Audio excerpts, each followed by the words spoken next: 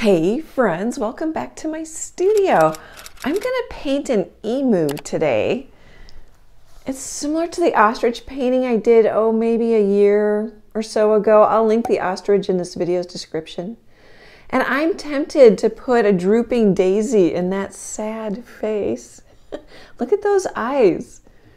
The reason I'm painting is the eyes, and I don't know if you can see it, but there's like little dots of light on the cheeks above the eyes. I'm going to paint it on a 5x7 cradle wood panel from US Art Supply. It's 1.5 inches thick. I've got clear gesso on it. Okay, let's have some fun.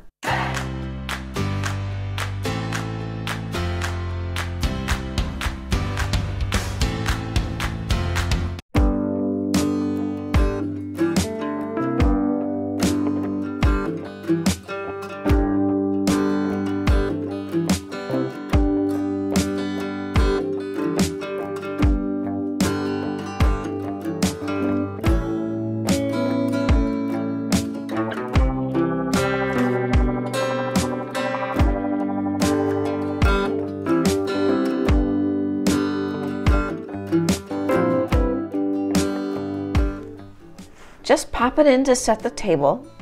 So I'm using primaries. It's not exactly because that's phthalo blue green shade. I love that color. It's just, I like phthalo blue too, also. And then this is Quinacridone Magenta. They're all Liquitex. Cad yellow medium hue. Oh, I buy, here, I guess as long as I'm showing you, I buy this in a jar because I go through a lot of yellow because it's not as strong of a pigment as like this phthalo blue green shade. It just takes like a pinch of phthalo blue and a lot of yellow to make a pretty green. Titanium white. You just, as an artist, you probably go through a lot of white. I think that's pretty common. And Mars black. And then I was trying to mix a bright aqua green. I started with too much white. But I'm pretty close. So this color is white, yellow, and some phthalo blue green shade. I don't know how it's gonna look on camera. I think this is deeper. And it tells you, so PW6 is white. Here. See how that says PW6? The black box means it's opaque. It's not a transparent color. And then I don't know what PG7 is. I bet we could look on here. I doubt it's this one. Yeah, this is PB15. Anyway, so you should be able to mix it. Well, I'm pretty close. I'm happy with it. I just wanted to do it for fun. And then I've got a nice like ocean scene going here with even bubbles maybe for my emu. Emu? Yeah, that's how you say it. But that's okay. I'm just playing with the background, having a little bit of fun. The aqua color I made and the yellow makes a pretty green. I had some pretty greens going in there occasionally. I used a 3/4 inch filbert brush from Royal and Langnickel. It's their Menta line. I've mentioned this before recently. I mean, this brush just has lasted a long time for me. Of course, I'm taking care of it. The little ones, it's a combination of they don't have very many bristles and I don't take care of them. I don't know if you can see that one. I'm not using that brush, but it's getting fuzzy. It won't hold. It's separating. All kinds of things are happening with it. Let's see. Oh, and I also used, where'd it go? I used a little flat brush. Oh, I used it's a craft, oh here, it's on the floor. It's a craft brush, probably from Michael's. It came in a pack of, I don't know how many. Oh, 3/8 inch, 1/4 inch. And I just used it to make some of the circles. Okay guys, I'm gonna let this dry. I've printed out and cropped my emu to 5x7, and then I just photoshopped kind of where the neck's gonna go. I Googled emus and their necks start to get wider pretty quick. And then I just photoshopped where the corners are so I know where to trim it when I cut it out. I'm gonna scribble on the back with some chalk pastel. and then tape it to my, when this is nice and dry, tape it to here and then trace it with a ballpoint pen. I like doing that because I could make a traceable for you guys, but I haven't been, because you're gonna see the details and the changes in shapes, like that crack in the mouth, and it gets light there. I think you'll get better results if you trace the photo than if you trace my traceable, because my traceables have my handwriting. I wonder how many times I just said the word traceable. Okay, I'll be back in a bit.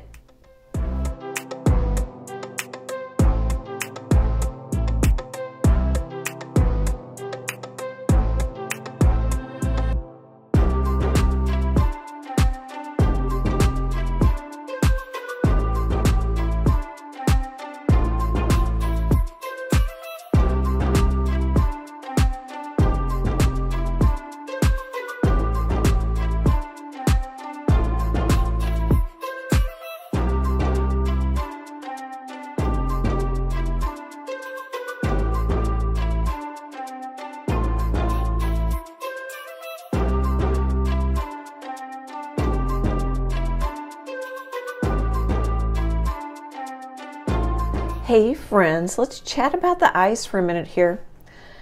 I was going to paint this more neutral beige like the reference photo, but so far I'm going with color. I like that this emu looks cross-eyed. And then maybe you can see it in the reference photo. So I'm using blues. I've got some purples. I'm starting to cover them up with some of the blues. I can come back with the purples. Here, maybe let's do this first. We'll go close. So this eye is more developed than this eye. And I started with just filling in the iris, the dark part of the eye, with a couple different colors. There's kind of some purple or some blue. It started with a brown. And then this yellow is just to help warm up that part of the eye, and then I've got some purple. And then this eye, I've put in more detail. There's kind of a little ridge or a lip. Those kinds of things. There's a brown piece that then I use purple, but I don't think you can tell. But it's okay. I switch colors sometimes just for interest. Sometimes because you can see it in the reference photo. Okay, now let's do this. So it's not yellow, but it's warmer here. It's actually kind of a pinky purple.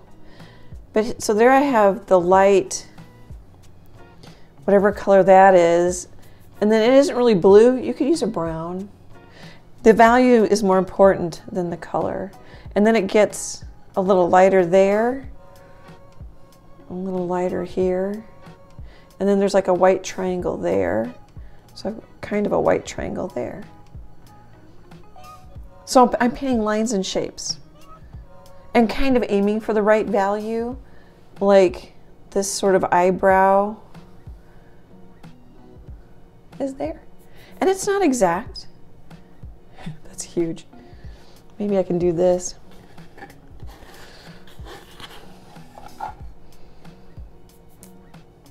So the more finished eye to the more finished eye.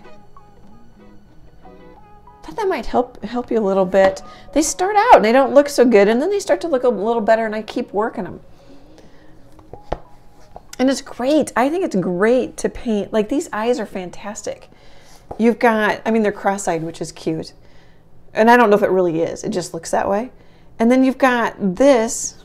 If I touch it with my finger, my eye petal close or get bigger or something.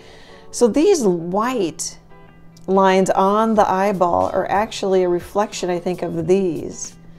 And then you get some shadows from the eyelashes.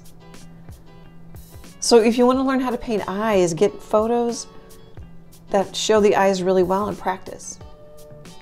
A lot of times the color is opposite the highlight, and that's true here. There's a little bit of color opposite the highlight on the eyes. Okay. Hopefully those comments help. I can always tone it down if I don't like the color, but I might leave the color because I've got a bright colored background, And I was kind of guessing, but these swirls kind of emphasize the eyes. Almost looks like a frog.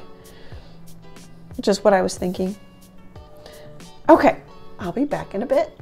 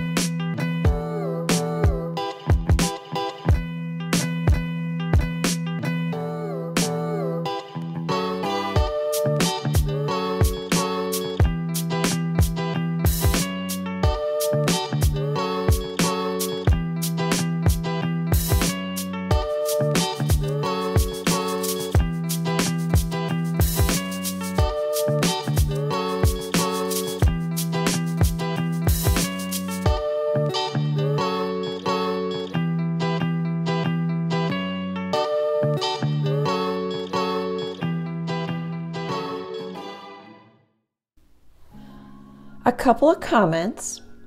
So I mixed a cool brown, so yellow, quinacridone, and black, more black. And I pulled a little bit of that dark brown out and put red and yellow in it. Now I kind of almost have a, oh, I don't think it's a red oxide, maybe a burnt sienna. I'm kind of looking at my paintings, but they're behind me.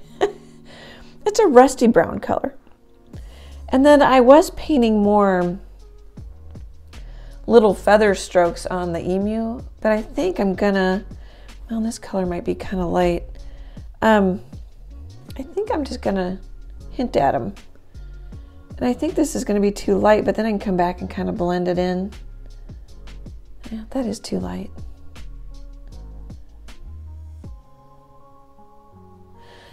And the other thing too is it'll dry down darker. I've got so much paint in my brush because I was mixing with it. I'm gonna wipe it off on my paper towel and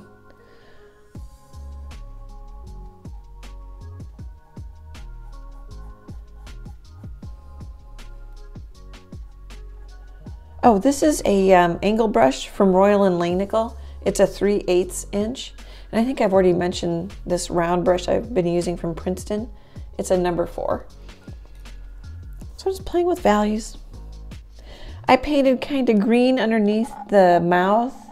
And I'm going to come back with some white, I think, right here. We'll see how it starts to look when I'm basically puzzling it out. So even though I'm not painting every feather, that's awfully dry, and I don't have much paint on my brush after I wiped it all out. Brush stroke direction still helps you.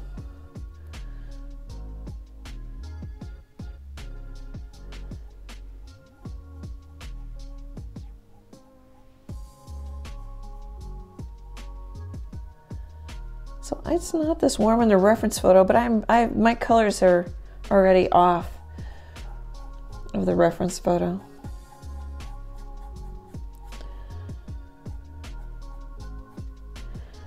Okay, I just thought I'd pop in with what I'm up to.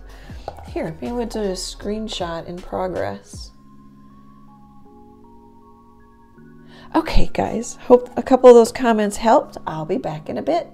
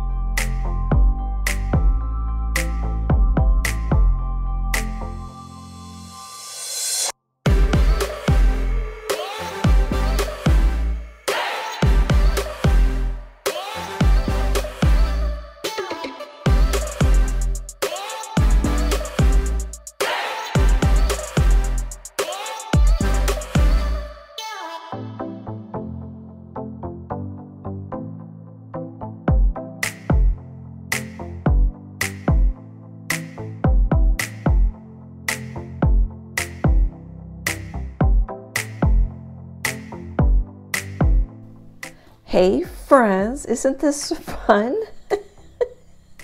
Oh my gosh. I think I said it's a couple days later, maybe more than that. I think I said I was going to do it softer colors, but it just, the eyes expression just make me laugh. So I went with a lot more color. I ended up glazing some brown over the greenish on the under shadow side of the beak, which I like. I think it helps. I don't know if it needs it. You guys can let me know in the comments, but I think it helps.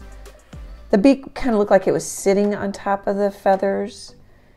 It does in the reference photo, but okay, I've said that a couple times. I kept playing with adding some slightly lighter values. I put some purples in here just to help tie it in. What else? Saved white. And it's pretty thin, so it's not white in a bunch of areas, but saved white sort of for last.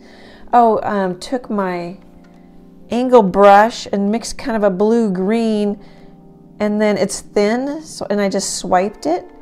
And then I get scared because it's bright, but then it dries down because it's so thin. Did it here, did one here. I like that in the blue background, when I painted the background, I've got kind of these swirls emphasizing the eyeballs. I mixed a little orange here and there and glazed it over the eyes. Here, let's do a screenshot and we'll do a tour. And I just kind of played with a couple layers, bringing up the glow.